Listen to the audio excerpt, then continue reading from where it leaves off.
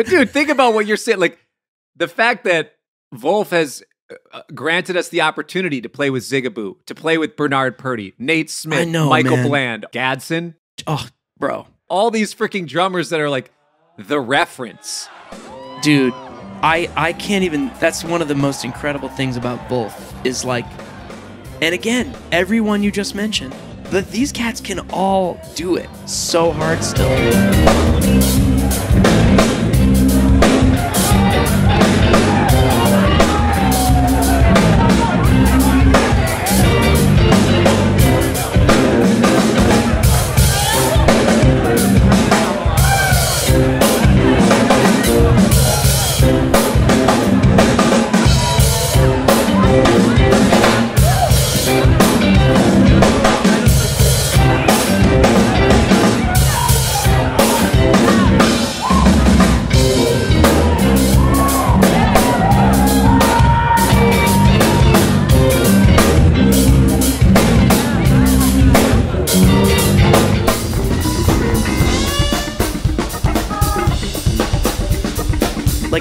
When we got to play with Purdie, at some point I just got off the mic. You were like taking a solo or something. And I just put my guitar down and I just got as close as possible with my ear to Purdie's snare. I took my earplugs out. I swear, bro. And I was like, I don't care if I lose my hearing. I need to know.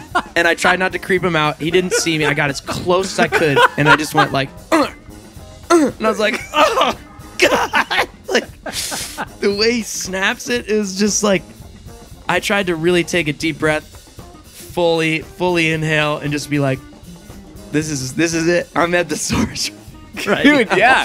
He sounds incredible. Like and you can't even watch him hit the snare. It just happens. That's like Bland too. There's just a pop. It's like, where is it happening? You know what I mean? Yeah.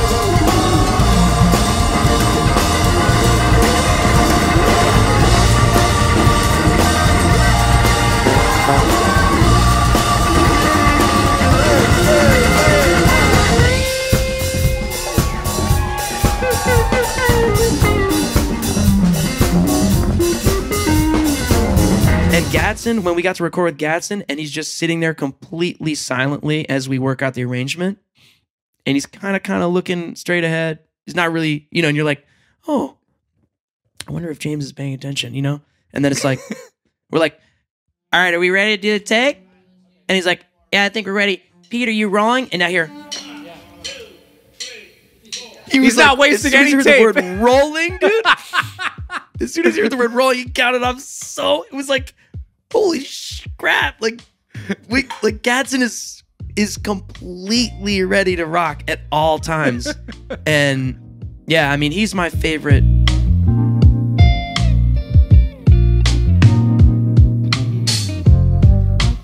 Anytime you think about her, feelings she's thinking about you.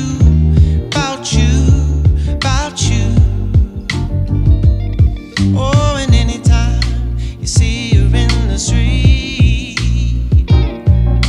a choice is there. She's gotta see you after you're through. Oh, I gotta believe it, baby. Ooh, that you're thinking about me, maybe.